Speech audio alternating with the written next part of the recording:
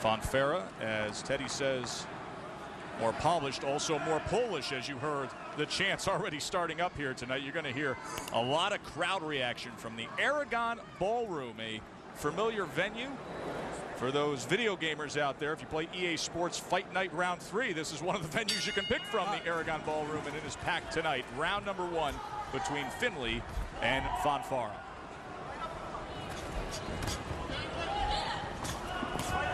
Not a common scene, Teddy, to see the dueling white trunks. Well, Findley's the one that has Findley written on his belt buckle. And he's also the black man. And he's also 8 inches shorter. Enormous height differential here for this middleweight bout. Most of Findley's fights have been in Indiana. Easy to build records there. His favorite punch, left hooks, body and head. Guys, break out, break out. Stop. I think this is a pretty well-matched bout. And hopefully it turns out that way. Where Fonfara has the big edge, amateur experience, Joe. 120 amateur fights for Fonfara and only 15 for Findley. That should carry Fonfara tonight.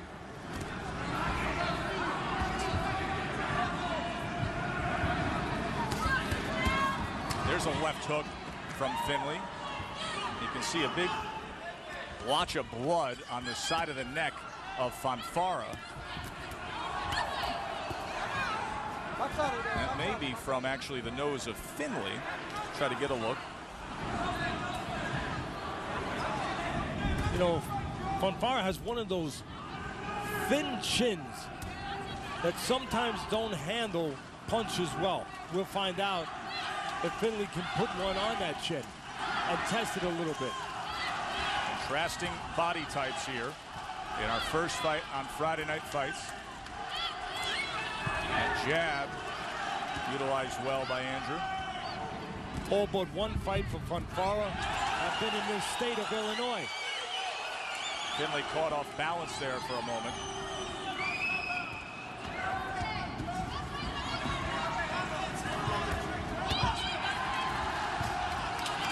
Findley should be trying to walk in and do damage when he gets in all night.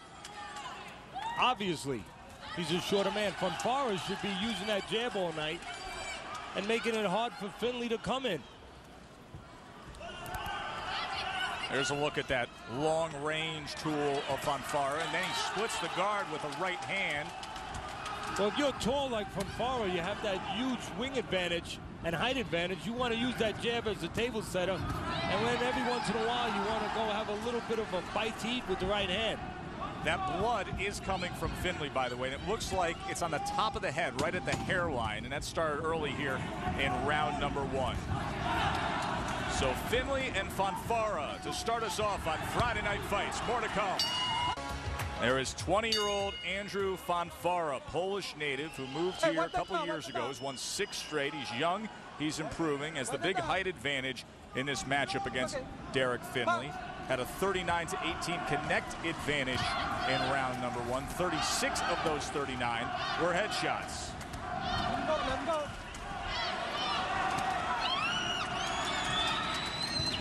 You know, I think it's really, really important for Findley to set a really fast pace, a hard pace early on. Why is that, Teddy?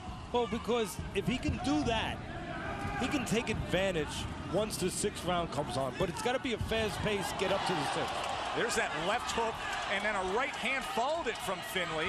By far the best connection he's had all night. And Fonfara comes back with a right uppercut. But here's Findley getting work done on the inside.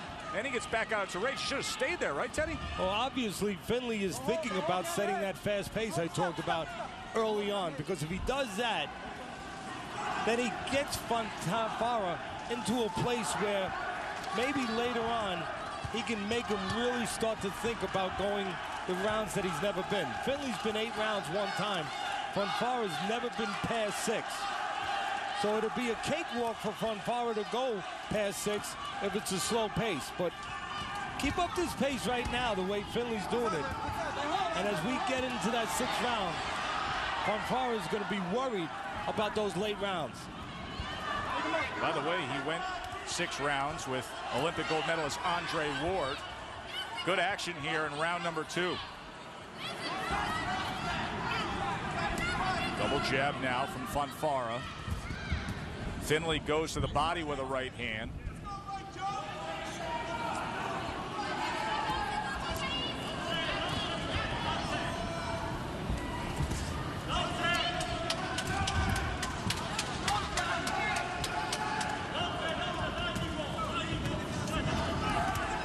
Findley tries a jab of his own. Fonfara comes back with a 2-punch combination. You know, Fonfara might be the taller man, but he's not the bigger man and not the stronger man. Fonfara turned pro, Joe, 145, welterweight for 6 fights. Then he moved up to junior middleweight for 3, then middleweight.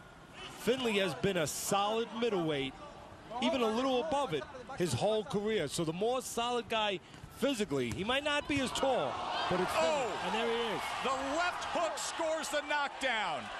3, 4, 5, 6, 7, 8. You okay? Come here, come on. Not much time left in round number 2. Right hand. Another right hand. He goes down after the bell. And it is being counted. Fight is over. Waved off after the end of round 2. Derrick Findley made every moment count. Another tall man bites the dust. You talked about that neck very early on and whether or not he would be able to take headshots well. He didn't. Closing moments of round 2. Derrick Findley explodes on Andrew Fonfara, and Fonfara unable to survive it. You know, it's great to be tall if you know how to be tall. Fonfara does not know how to be tall. He could jab a little bit on the outside every once in a while, throw a right hand on the outside.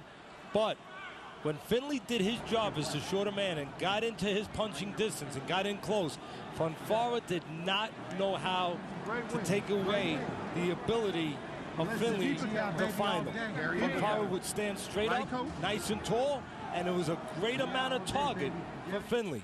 You know, Joe, when you're tall, it's great on the outside, but we've seen it often and often on our show that when the shorter man gets in close and you're still standing tall, well, you might as well put a flag up to get caught up on top of the head.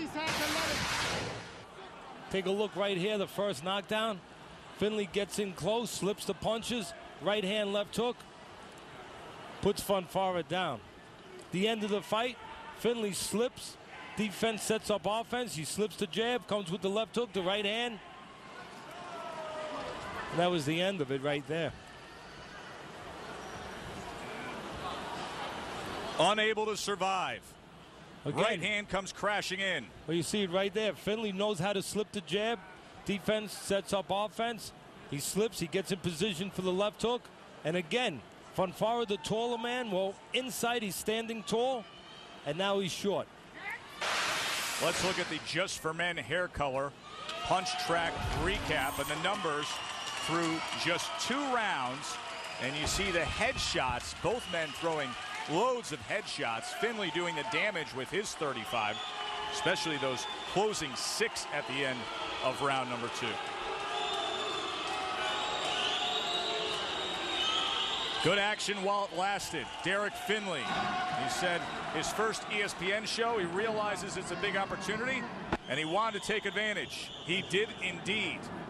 And to make it official, we send it up to the ring to Thomas Triber. Ladies and gentlemen, here is the official time. 2 minutes, 59 seconds of round number. Celestino Ruiz calls a halt to the bout. Your winner by technical knockout, Derrick Superman Findley.